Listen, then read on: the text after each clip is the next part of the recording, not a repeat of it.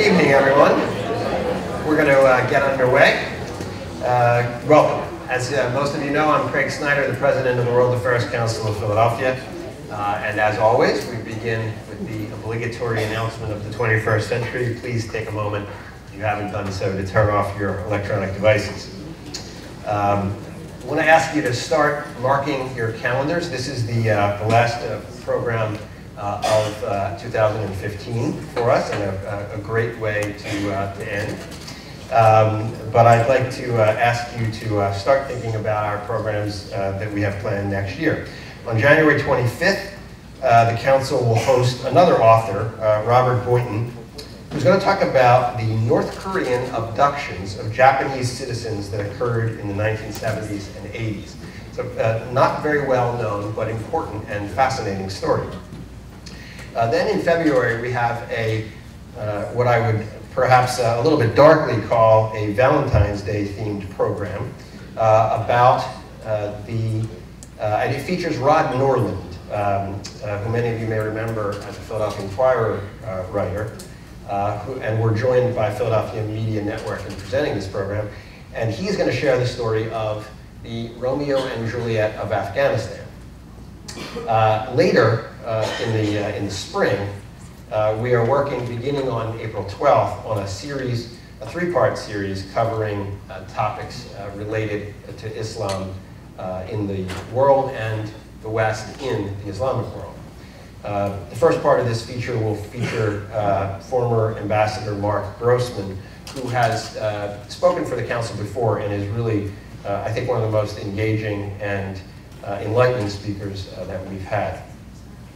These events and the Council's citizen diplomacy trips, which some of you have participated in, along with the support of our corporate members, directly enable us to do our most important programs, as all of you know, providing a diverse group of over 2,200 middle and high school students in 90 schools throughout the Philadelphia area with skills and sensibilities that they need in order to thrive and compete in the global community.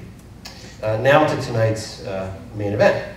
I'd like to bring up Bob King. Bob serves as a member of the Council's board and as the regional president for First Niagara Bank, a generous corporate sponsor for this evening.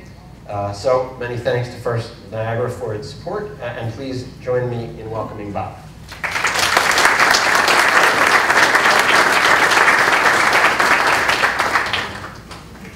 So thank you, Craig, for the introduction. It's my pleasure to be here tonight. If you are all at all familiar with the presidential speeches, you have probably heard some of Ms. Noonan's work.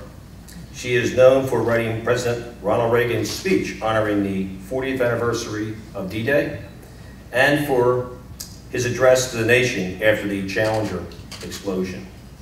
Both of these speeches have been praised, with the Challenger speech in particular ranking as one of the best American speeches of this century. After leaving the speech writing, Ms. Noonan has continued her participation in the political sphere.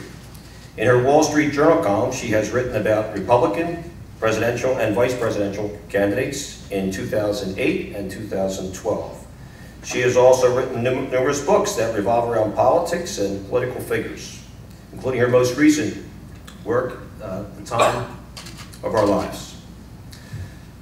Through all these ventures, Ms. Noonan has had a far-reaching and remarkable career, and she's here tonight to discuss how she became one of the most influential voices in America. Please join me in welcoming Peggy Noonan.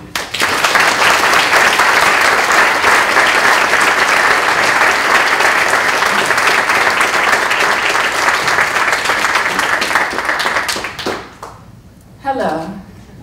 Thank you for coming this evening, a busy Tuesday evening during the holidays. Thank you very much. I am Peggy Noonan. I'm very happy you are here. I'm very happy to be in Philadelphia. I'm happy to appear before the Philadelphia World Affairs Council. I believe you are well named. Here's why. A great thing happened once in Philadelphia. I think you know what it was. Many great things have happened in Philadelphia, and I think you know what they are. But the thing that happened, I how many years ago? My gosh, 240 years ago. The invention of America certainly did affect world affairs. Therefore, your title is most apt. I also want to warn you of something. Have any of you seen Hamilton? Yes. Okay. Let me tell you what we're doing in Hamilton. I've seen Hamilton twice, the Broadway musical. I'll be going soon for a third time. In the subtlest possible way, we are suggesting to the world in Hamilton that we in New York invented America. Philadelphia, fight for your place. Go to see that musical, enjoy that musical, and tell all of your children, yes, he invented the banking system. We invented America. So I always think if you come to Philadelphia and mention 1776, you'll get on everybody's nerves. But in a whole new way, I think, no, concentrate, hold on to it. I thank Bob for his introduction. I found it almost embarrassingly flattering, but that's because I wrote it. It is not really. Seriously, ladies and gentlemen. Bob's introduction was very gracious and very nice, and it reminded me of something that I once saw Walter Mondale do. He ran against my old boss, Mr. Reagan, in 1984. And because I was working for Reagan at that time, and Walter Mondale was in Washington making a big union speech at the very big Hilton Hotel ballroom, I left the White House and went over to watch him do his thing. So it was a raucous, big, fabulous union, public employee union rally. And the man who introduced Walter Mondale just said the most sweet, wonderful, soul-stirring, positive things about him. And it actually crossed my mind, how is Walter Mondale going to be equal to that introduction? How is he going to respond to it? And he did something I found so charming. He said to the man, the guy introduces him, Walter walks out, looks at the guy, looks at him, looks at the audience, and then he said, I don't deserve those kind words, but then I have arthritis, and I don't deserve that either, so what the hell? And I gotta tell you, that is my favorite response to a beautiful introduction ever. I did, as Bob noted, work for President Reagan and the first President Bush when he was running for the presidency. I did not work for him in the White House after he was elected. These two facts, the fact of working with Mr. Reagan and the first Mr. Bush, have been an unambiguous blessing in my life. I was lucky to be traveling in history and through time with those two wonderful men. I tell a story, for it is true, of something that happened to me a few years ago, actually going back now about 15 years ago, when I was thinking these happy thoughts about how lucky I was to work for these two guys. I was on my way to speak to a substantial group, an interesting and important group in Houston, Texas. I was in a great mood. I was up in a plane. There were sunny skies. I got bumped up to first class. I was very happy. I think a Bloody Mary was sort of involved. So I'm going into Houston, and sometimes you can approach Houston from a certain angle where it seems like almost out of this meaningless desert, suddenly these big skyscrapers are jumping up out of what seems almost desert. And it was dusk, and the skyscrapers were turning sort of golden and sort of red. It's beautiful. I'm happy. I'm drinking the Bloody Mary. I had thought throughout the flight that the stewardess was looking at me now and then. I'd look at her, and she'd sort of look away. We landed, and it turned out I was correct. She walked up to me after we got into the sort of jetway thing. She walked up to me. She bent down and she said very sweetly, she said, "Excuse me, but aren't you that woman who worked for Reagan and went on to write books and articles and talk about them on TV?" So that's a nice way to begin a trip, right? So I said, well, yes, I guess I am. And she was so awed, and she said, well, it is just an honor to meet you, Mrs. Kirkpatrick.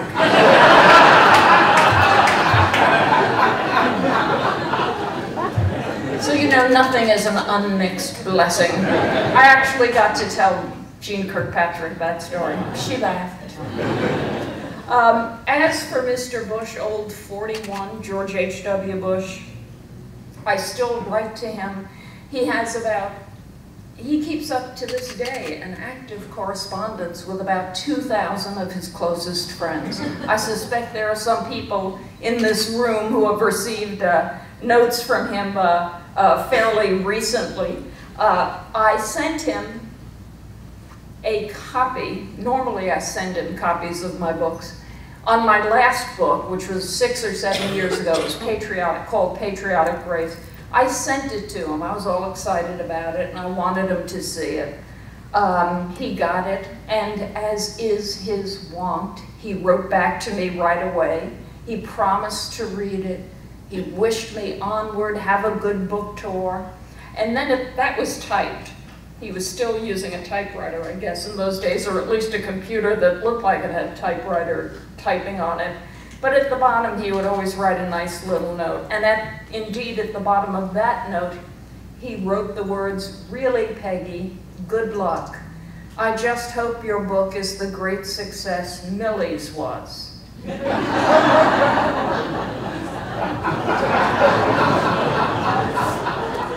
Millie, some of you clearly remember, was a dog. Millie was the Bush's dog.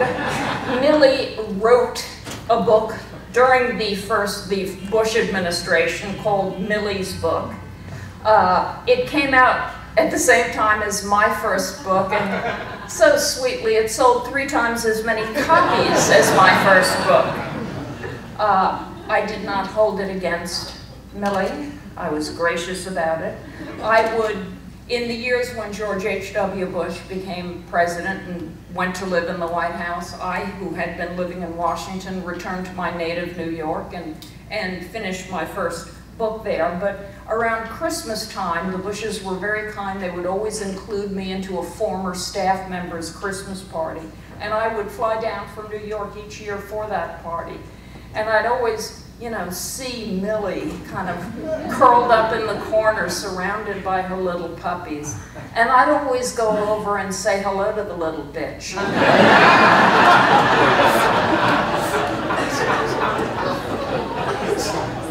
I'm sorry about that, Father. I don't want to take time away from our Q&A this evening. You're a group of true stature, of known stature on the speaking circuit. You are well known. So I was very flattered to be invited here. I'm happy to be here. I'm excited about my collection. All books are a labor of love, or should be. But this one, even within that context, is rather special for me. It involved, once I agreed to do this, it involved going through many big white cardboard boxes, you know, torn out of the backs of closets and up in the attic and a warehouse in Queens. Going through these boxes, which contained 30 years of work, essays, op-ed pieces, columns, commentaries that I'd done along the way, and finding, literally opening up each box, going through it, reading everything I had written that had appeared in public, finding what I loved, finding what I didn't, separating it all into piles, definite yes, I'm not sure, definitely not. This one kept growing, but interestingly, this one did too. Rereading everything again, distilling it down, deciding what was in the I want this in the book part, and then distilling it further. The whole process allowed me to find themes in my work and to make certain discoveries. I discovered that all these years I have had one subject, and it is America. Its politics, its history, its culture, what it does each day and fails to do, its greatness game, its fun. It is a great privilege to have or take such a subject. I have been lucky, we have been lucky, but I've been especially lucky as a writer on what's going on to live in such exciting times, and I've been lucky to be a columnist who columnizes about them. That's all I have to say. Now I'm going to sit down, watch. I'm going to do this very graciously. I'm going to go sit down and I'm going to have a lovely conversation with Craig. Thank you.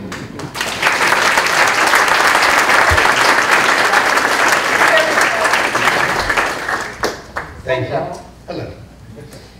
So I've had the privilege, and it really is a pleasure, to read the book. Not everyone in the room has done so yet. Bad people. Sure they will. Bad people.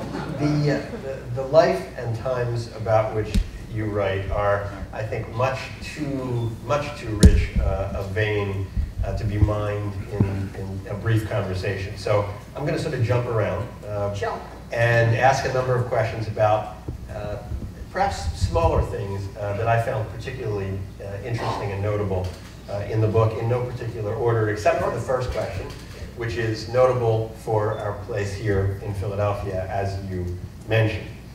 You did a piece about Thomas Jefferson enduring editing by committee of the Declaration of Independence. Yes.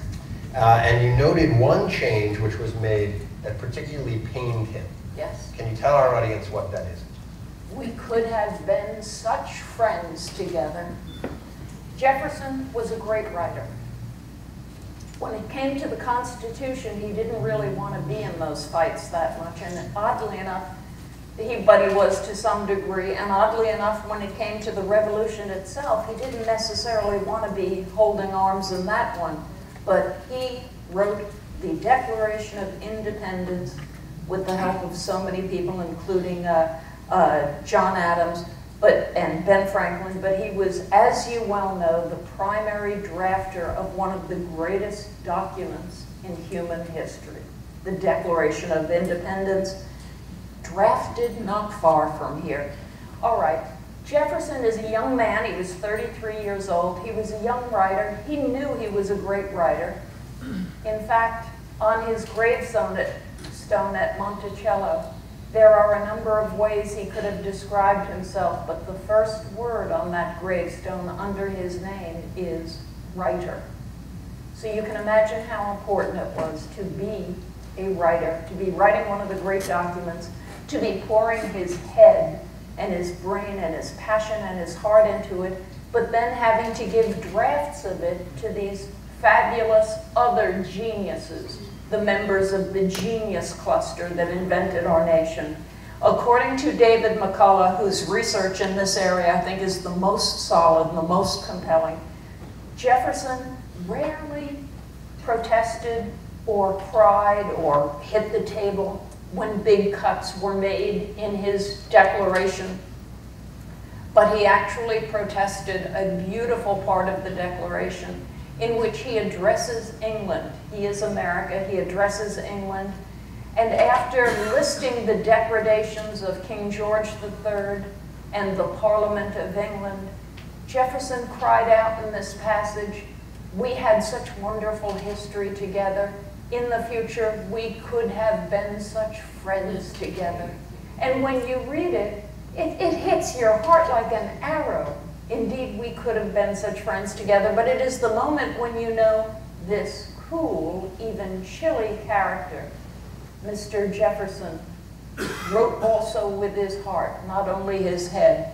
It was cut from the document, probably in part for reasons of space, probably because, you know, the men editing the Declaration of Independence were not into declarations of affection and emotion towards England at the moment.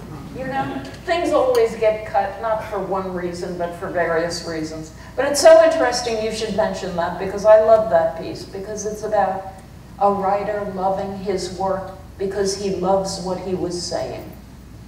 And also about the truth even of ideas that get edited, because of course we became such great friends. Yes, So, yes. Obviously you were particularly close to President Reagan. You say about him in the book that he was, quote, the last unambiguously successful president. So I want to ask you a couple things about that. First, what in your view earns him that description? Do you believe it was his extraordinary strengths as you see it, or perhaps weaknesses that you see in those that have followed him? And secondly, do you think we can have, in our current politics, another unambiguously great president?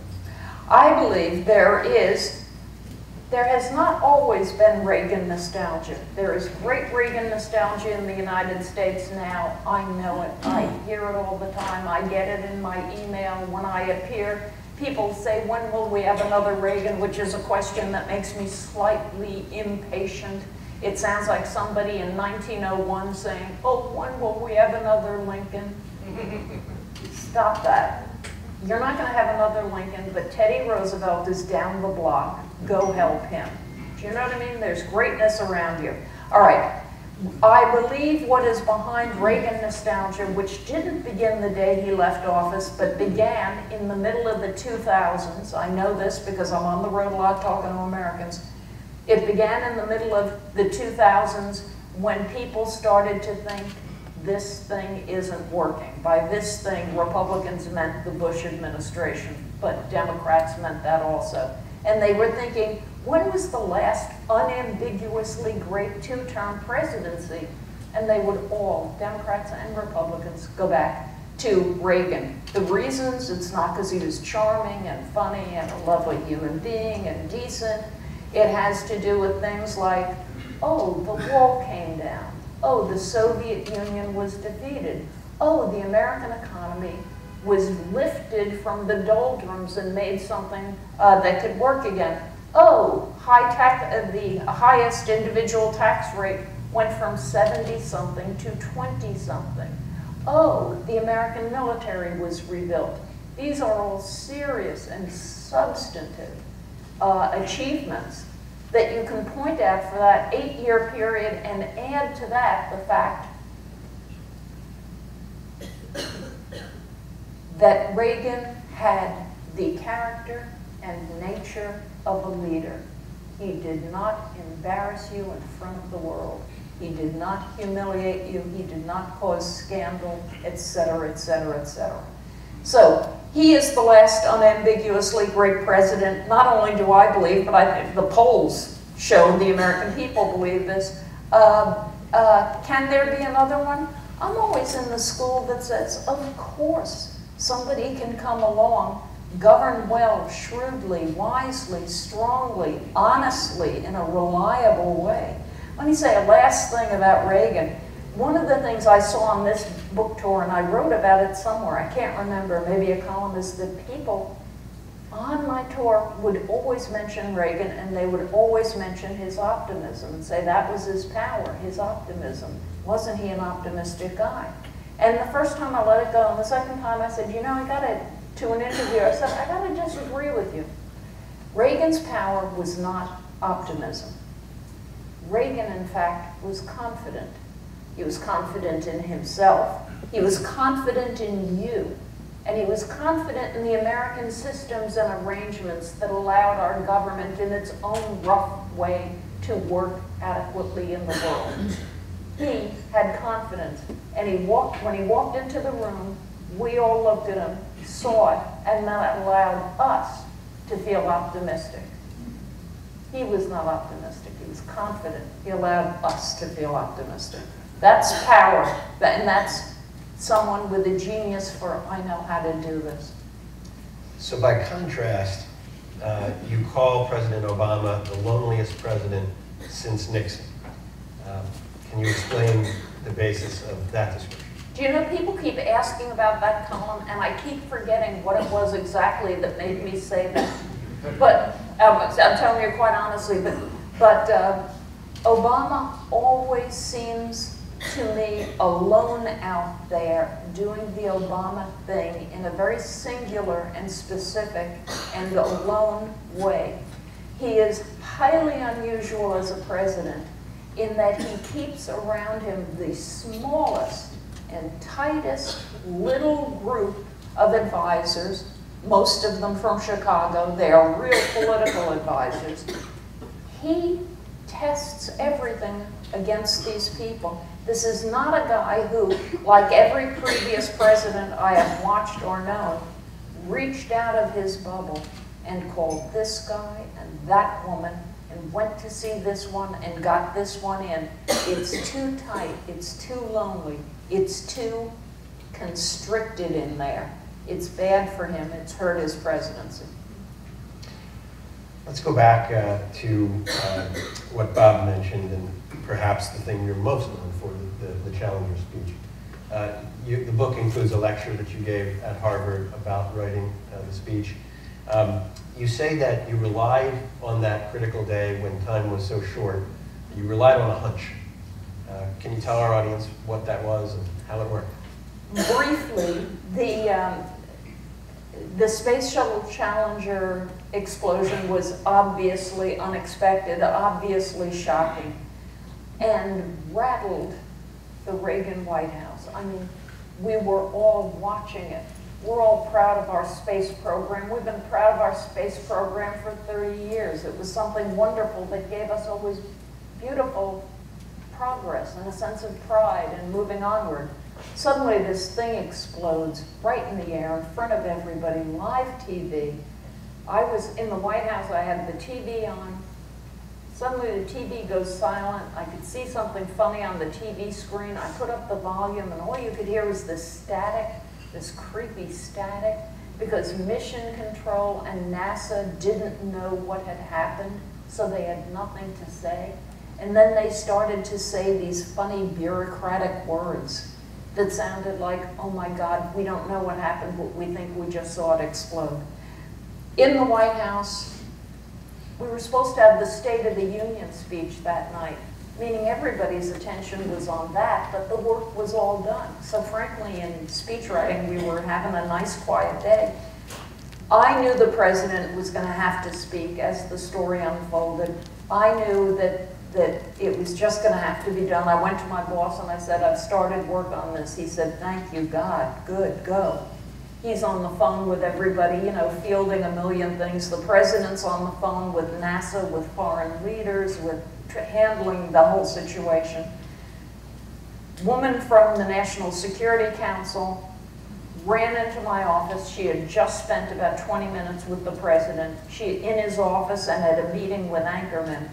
She wrote down everything he said. That became the spine of the speech. She ran into my office with her notes. I suppose they're out in the Reagan Library. I worked from that. I worked from imagination. As I was watching on CNN, the tape that they kept playing over and over and over again of these poor astronauts who we knew were very likely dead. The last time we saw them was when they were taken from their NASA uniform station out on a little bus to the takeoff pad. And in this film that they kept showing over and over, the astronauts were merrily waving goodbye in their heavy gloves. As I watched that, I just remembered a poem I had learned as a kid. It's the poem High Flight by John Gillespie McGee Jr. It's about the joy of flying. And it ends with the words, my gosh, I'm blocking. Say it again. Slipped the surly bonds of earth to touch the face of God. And I just thought, that's the end of this speech. And I wrote it in a way that I thought it would work. But I had no chance to talk to Reagan, and I knew Reagan is not going to use that quote. He's not going to say that unless he knows that poem. Okay, does Reagan know this poem? I don't know, but I have a hunch maybe he does. It's the end of the speech. Speech goes through a very truncated, shortened staffing process, meaning nobody had enough time to screw it up. The president had to speak very, very quickly. I mean, I sound like this is Thomas Jefferson. The great part about England got in because no one had time to screw it up. But really, sometimes in life, when nobody has time to screw it up, it works. Speech comes on. Reagan looked Reagan looked dashed. He looked sad. And he's talking to the country. One of the challenges of the speech had been that we had realized that children in America, grade school children, were watching the live takeoff of the Challenger. So all of our children in this country witnessed this disaster and didn't understand it. Middle school kids watched it. 80-year-old people watched it. So we had to talk to everybody in a way that patronized nobody. It's a little bit hard because we patronize children as we patronize the old. All right, so Reagan's going through this speech, gets to the end, speaks of the last time we saw them when they waved goodbye and slipped the surly bonds of earth. Reagan that night did not think the speech had done what needed doing. He left feeling dashed. I picked up, from what I was seeing of him, also a feeling of disappointment. And we didn't meet the moment, however you meet a moment like that. I went home sad, as everybody else did, but sad also for an extra reason. By the time I came in the next morning, things had changed a little bit. I could tell, I mean, it was just in the air. Overnight, I started to see a change. But when I went in that morning, I mean, there was a call from Tip O'Neill. I was a little schmagoogie in a corner of the old executive office building. I am a known person now, but I was not a known person then. I was not well known at all. Tip O'Neill had to look for me to call me. And the Democratic leader of the House of Representatives, and as tough and hard a partisan as you can be, called me up to say you did great work for your country yesterday. Oh my God, it just pierced me. Reagan called. And he told me, he's a very honest guy. He said, you know, I didn't think that speech would work, but I've changed my mind. And I asked him why he had changed his mind. And there were a number of reasons, but the one that was most memorable to me was that he said, and you know, Frank Sinatra called me. And Frank doesn't call after every speech. One of those few moments when you worked for Reagan, everything was about foreign policy and domestic policy. You forgot. You never thought of him as someone who had had his early manhood in adulthood in Hollywood. But now and then he'd say something like that, like, Sinatra called me. And believe me, if he says it's good, it's good. And of course, he was right about Sinatra. He had perfect taste. But anyway, that was the reason that's in the book. It's the only reference to a speech for Reagan or Bush, I believe, in the entire book. And it's there because I was speaking to a Harvard University class in government, a fabulous class that is always full of people who want to go into government. And I wanted to speak to them. I wanted to communicate this small thing.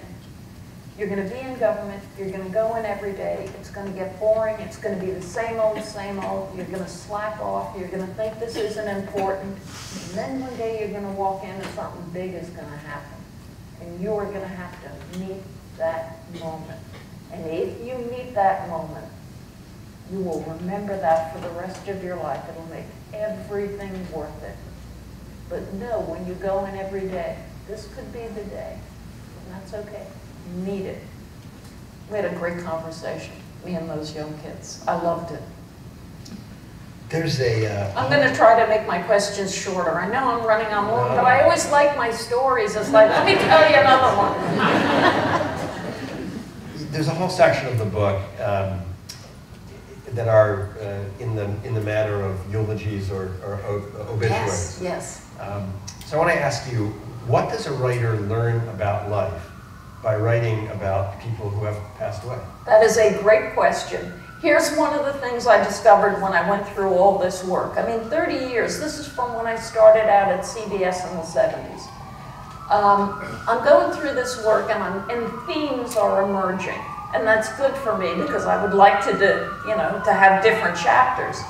One of the things I can see from the early 1980s straight through to last year is that when someone I really respect, or whose work I respect, or who I knew and think did something or some things with valor or grace or helped things out, I stop and I love to write about their lives.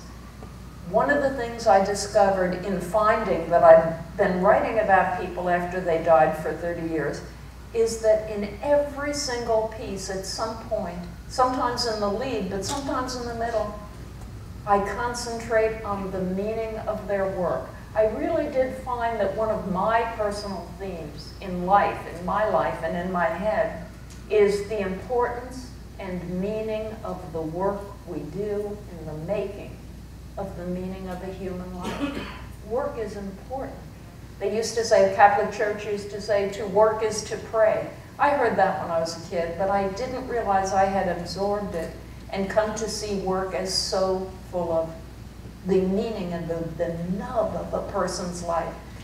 I loved Joan Rivers, who was a friend of mine, who I was lucky to be friends with, who I met through a friend, and we became friends, but it was her work that was at her essence. And so I really did try to define, after she died, the work that she did, and also the nature that she had. What a surprising person she was, in that she was exactly what you saw in public, and she was other things that she didn't let you see, like a great reader of books, like a sort of puller down of those who she thinks have gotten a little too fancy. In the case of Tim Russert, the work. People miss journalists these days. It's so funny. Journalists are very nostalgic for Reagan, but they're also nostalgic for Tim Russert. And I'm happy to go with it, because they say to me, you know, we have scandals now with anchors and anchormen and anchor women being the moderators of debates and thinking that they are the stars of the show. Do you know what I mean? Showing so much ego, showing so much desire for attention, being show-offs, being ideological in a way that once would have been considered classless. So journalists bring up Tim, and I say, you should all be wearing a little thing on your wrist that says, not what would Reagan do, but what would Russert do? Tim was a Democratic operative. That's how he started out. He worked for Mario Cuomo. He worked for Pat Moynihan. He worked on the Hill as a Democratic operative. Then he went into journalism. And when he went into journalism, he just decided, I'm going to be fair. I'm going to be fair to Republicans and ask them questions. I'm going to be fair to Democrats. He was an equal opportunity griller. He showed great respect for conservatives by bothering to understand what they thought and why they thought it.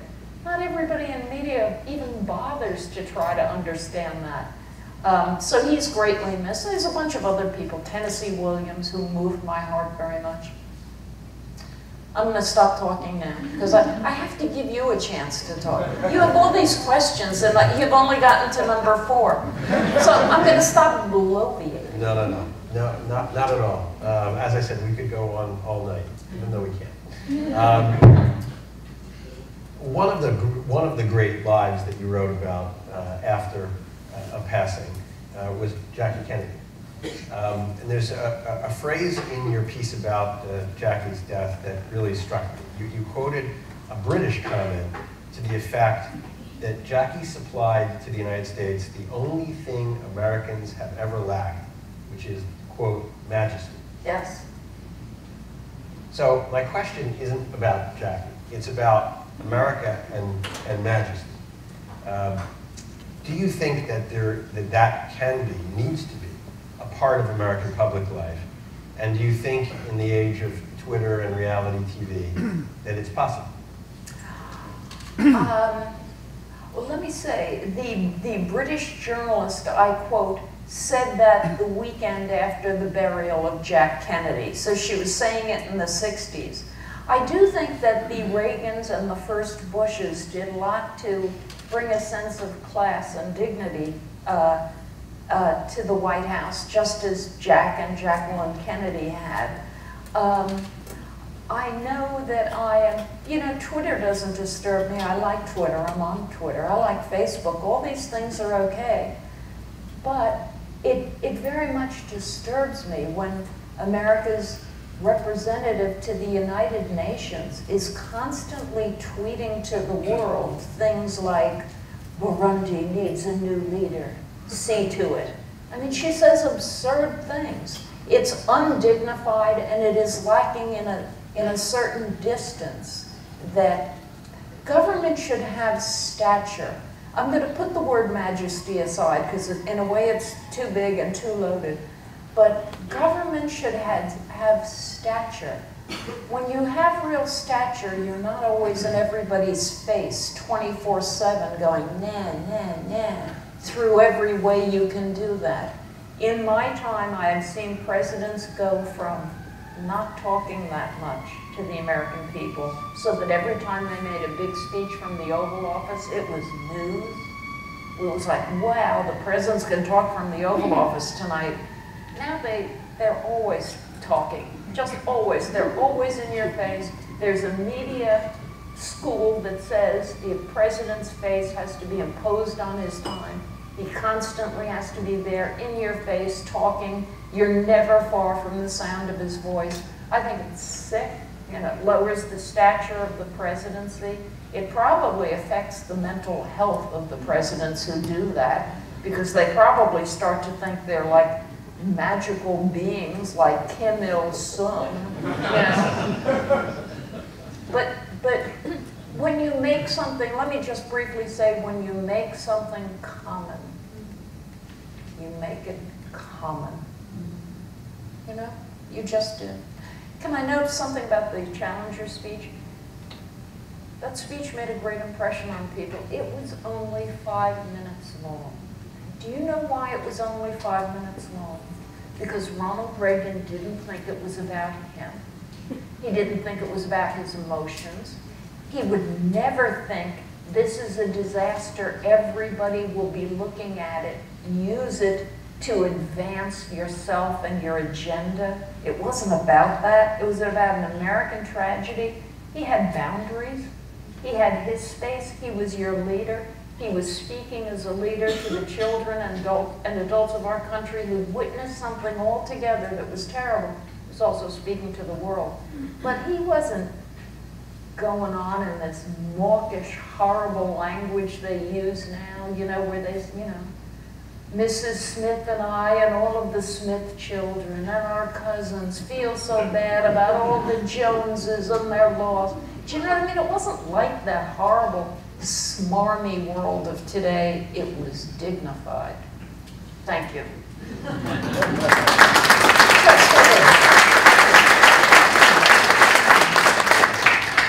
A couple of more overtly political and policy questions before we end. In one of your past columns that I think has an obvious relevance to the present, a piece you wrote about Bill Clinton. You called him the American Caligula. I lost my temper. I really did. My question is, what do you think it means for America if we elect as president the wife of the American Caligula?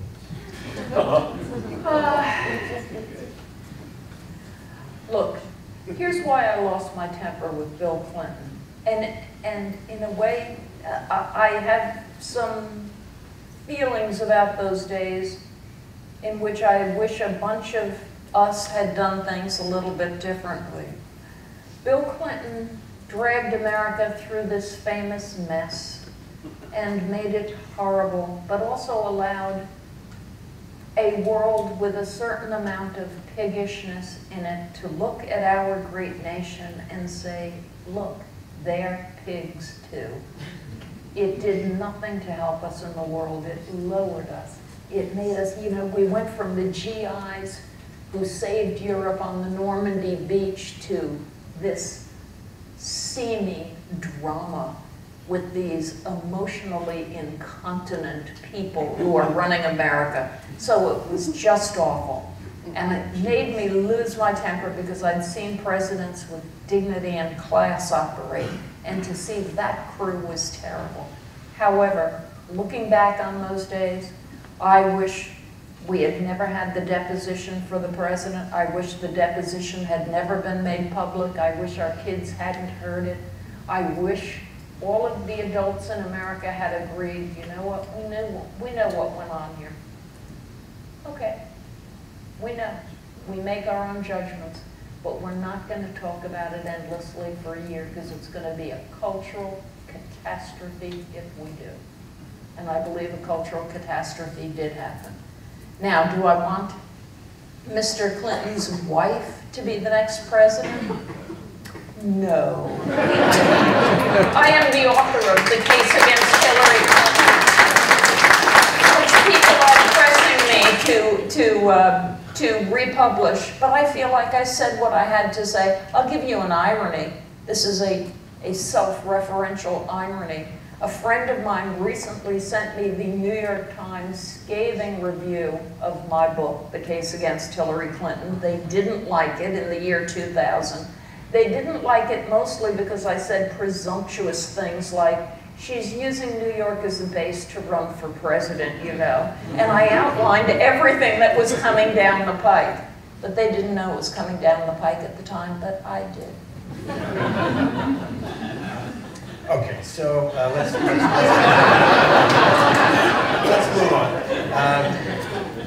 5 years before the Arab Spring, you wrote a column in which you said that tyrants in foreign lands often function as, quote, garbage can lids on their society, end quote.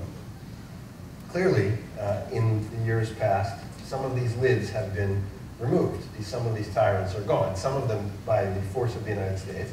We removed some of those lids. Exactly. And some by indigenous forces. Yes.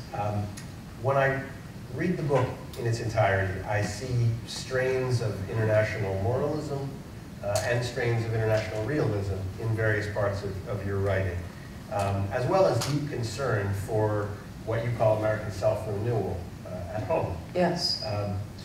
Putting all that together, big question, but we are at the World Affairs Council.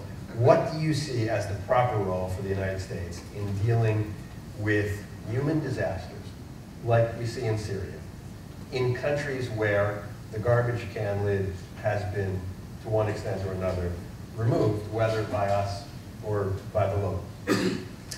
That's an awful, awful, awful big question involving things like serious Syria policy at this point, plus an overview as to where we should be and what we should be doing. I'll tell you this. I am watching the presidential contest very closely on the Republican side where it's big and brawly, and on the Democratic side where it's weird and constricted. But at least we have arguments going on. I have not yet seen anybody come forward and offer an overall strategic sense of where America should be and what it should be trying to do for itself to increase its safety and prosperity in the world as it goes forward in the 21st century. Nobody has come up with that. Everybody's got little slivers of, they say things like, I interview them, I say things like, what's your vision of America for the future? And they say, well, definitely in Syria, we need a no-fly zone. Do you know, that they think is an answer. Overall, one of the things we have to remember is that, I'm going to say something awful, but history is an abattoir.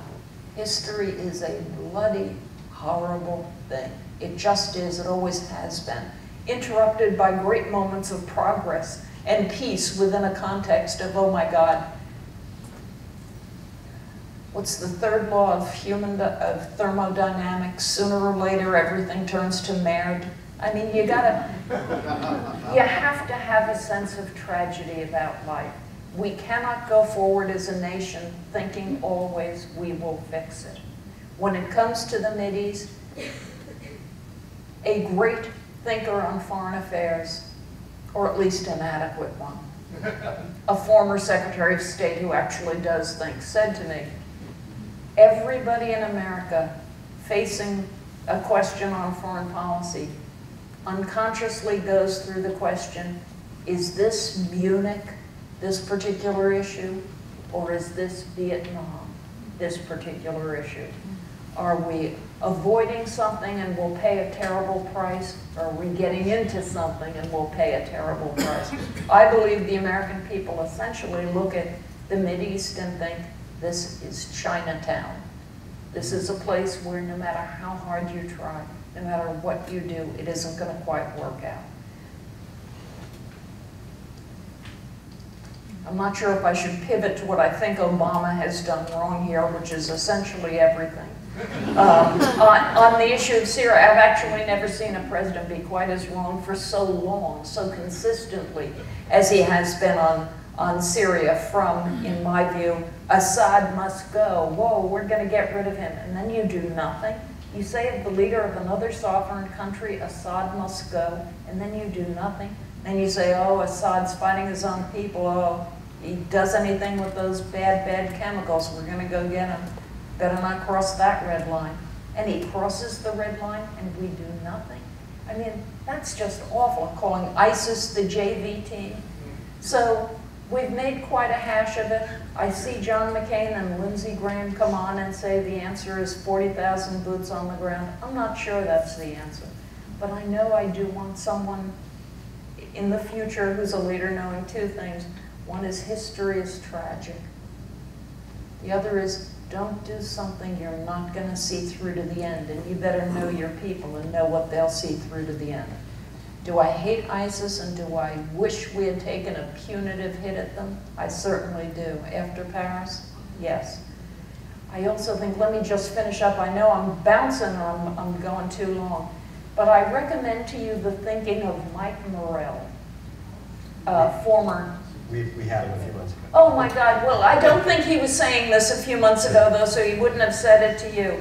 He was asked about policy towards ISIS right now. He was pressed by a TV interviewer, what should we do? And he said, here's an idea for you.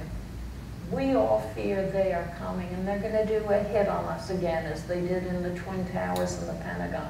He said, concentrate on this. Make believe they just hit us, and it's the day after. What are we going to do?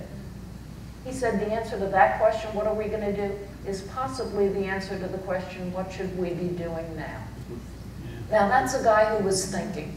So I've been going around quoting him, and everybody disagrees with me, but I gotta tell you, there's some wisdom in that, I can tell. Our people are not gonna be happy if they get hit again.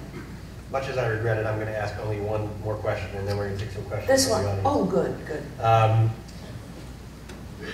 You wrote in an essay that the very best thing said in 2011 was, oh wow, oh wow, oh wow. Oh yeah. Can you tell our audience who said it?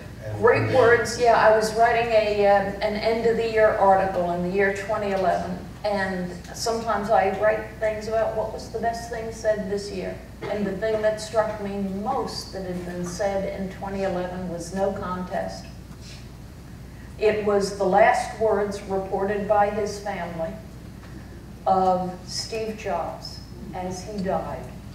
He was in a hospital bed in California. He had gotten for so long all of the best and most creative, I guess, treatment. He was not savable. He was dying. He knew it. His family knew it. They had surrounded him at his bed, his sister, his wife, his children, and he was looking at them very lovingly at the end. And then suddenly he looked away, sort of at a corner of the room where there was nothing. And he said with an air of wonder, oh wow, oh wow, and then he died. His sister, the novelist Mona Simpson, a very brilliant woman, wrote about this in a eulogy for Steve Jobs, and also in a piece for the New York Times. I wrote to her soon after and said, could you please tell me more? I so admire this story, it's so moving to me. And she said, I can't say more than I've said, but she was very nice about it. Here's what was so beautiful. We all have smart friends. You call up your, say, 10 of your smart friends, and you tell them the story of Steve Jobs' last words, and you say, what do you think that was about?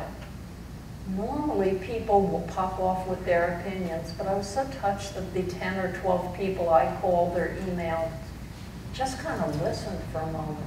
And sometimes they'd go, wow. And nobody said those things people say after to describe such a moment. The scientist I called, I thought he'd say, he probably had a vision that was produced by the exploding, the chaotic exploding of neurons having their final messages to each other. Called up a Christian person, he did not say he saw Jesus. He didn't say the other one who's superstitious didn't say he saw his mom. She was welcoming him to the other side. They all just treated the story with such respect and said, wow. And I loved that. But we all know, whatever Steve Jobs saw, he saw something real big. Thank you. Questions from the audience, please? With a microphone coming around. Thank you for asking about that. That's such a touching story. And I want to say right off that obviously we're not going to get to everybody, but we're going to do better. And I'm going to say, I love single-part questions, not multi-part questions. Because I can't remember all the parts of multi-part questions. I have a single-part question. Hi. Hello. One of the many things I always love about reading your work is your observations on national character. And I'm a nurse, so I think a lot about health insurance and what works, what doesn't, what might work. Yeah. And many countries with whom we have a lot in common in other ways seem very favorably to think of their national health plans, you know, Sure. the UK and Scandinavia. In England, it's like Right. part of the national character at this point. Right. And yet, you know, in this country, and it's hard to tell how much of it is just the sort of incompetence of the health system, you know, the Obamacare. But in terms of national character, what are your observations about why it isn't more, the idea of a better, you know, something better isn't more appealing in this country? Let me answer it by saying what I thought Obama would do and what he should have done when he was an early on young president and he decided he was going to push health care or health insurance or health as an issue. There were a number of ways he could have gone as a young president, a number of issues he could have put the emphasis on. One was to realize, I mean, the Obama White House later kind of admitted they didn't understand the depth and breadth of the economic collapse that we were in 09 and 10. That's sort of why they went to health. They didn't understand the economy was the most demanding thing. All right, so he goes to healthcare and he creates this like Rube Goldberg on LSD system that doesn't work.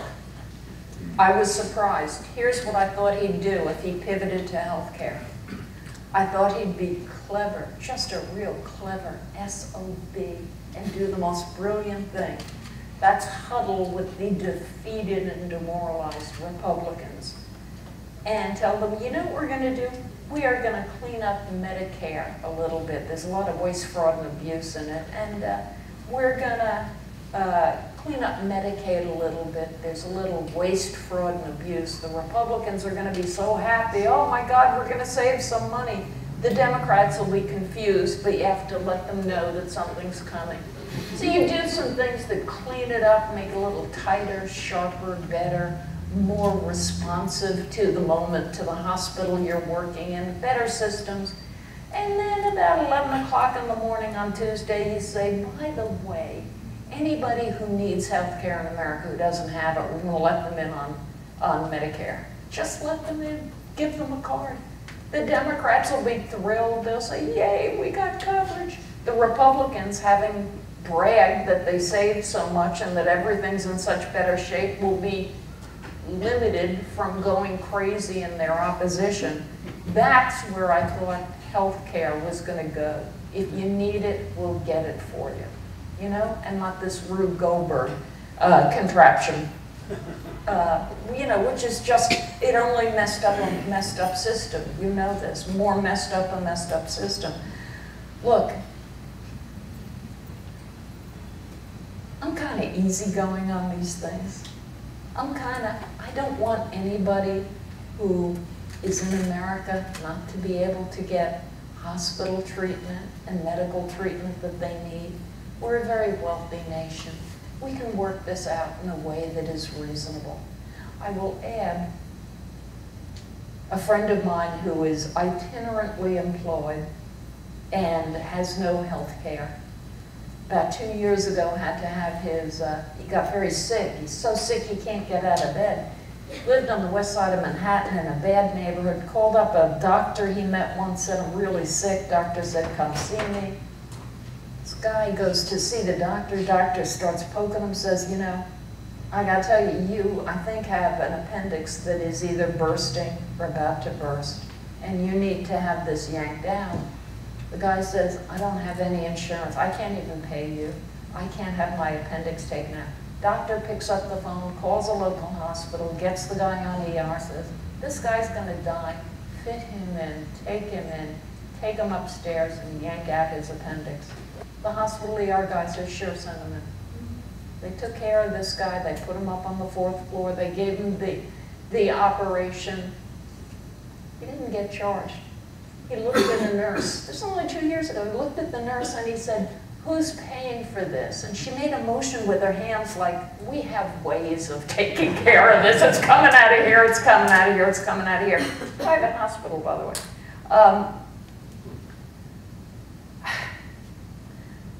You know where I stand? Do it. Have a healthcare system for everybody, but make it work. Don't make it the disaster that we have, and don't base it on the UK disaster either. Go one over on this side.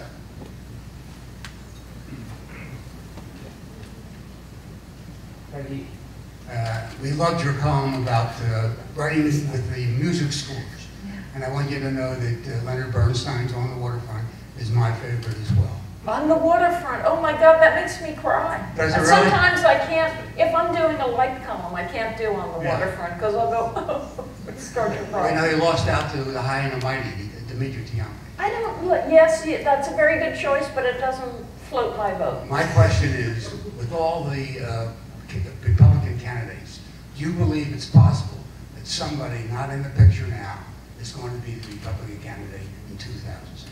Do I think it's possible that somebody who is not on the stage right now for the Republican debates could actually get in and change everything? Yes. Are we talking Mitt Romney? I don't even know who we'd be talking about. Do you know? Okay, this has been such a freakish year that anything could happen, and I'm open to anything. If you had told me a year ago that more than 50% of the Republican base will want one of three choices: a businessman with an unusual temperament and personality, a brain surgeon with no political experience, and a CEO who ran for office once in California and got drugged. That's half or more than half of Republican likely voters. Say those three are together, they would rather have that choice than a standard governor or a senator or somebody with political experience. This is a wild year. I didn't know Donald Trump was going to take off the way he did until I watched his announcement speech, and I knew he hit a throbbing nerve when he talked about illegal immigration. The biggest destroyer of bonds in the Republican Party in my time has not been Iraq and Afghanistan. I believe it has been. It started in about 2005. The distance between how the base feels about illegal immigration and how every party sophisticate feels about illegal immigration. And there's no space between them. It's a really horrible break. If it turns out the Republican Party is in the midst of breaking up right now, as we may find, if Mr. Trump does well, really wins in New Hampshire, wins in South Carolina, and then starts to win in Florida, that'll be the base of the party saying to the establishment, I hate you. And that'll be the establishment, I think, saying to the base, you are not picking my nominee. That'll be a party breaking up, breaking in two. So we may see that this year. Could an outsider, get in? Why not? Everybody else is in the pool. I mean, what the hell? We're going to have to, the last question is going to come from this side. First, thank you for coming here. Thank you. I'd appreciate it if you could help me out on this issue. One of the major, programs, beliefs of the Democratic Party is to make it extra difficult for Asian Americans to get their kids into America's best universities so as to free up space for other minorities. I would think that if that being the case, Asian Americans would detest the Democratic Party. Instead, I think they vote 75% Democrat, something like that. And I'm wondering if you know what must the Republican Party be doing that so repels them that they would act that way. Thank you.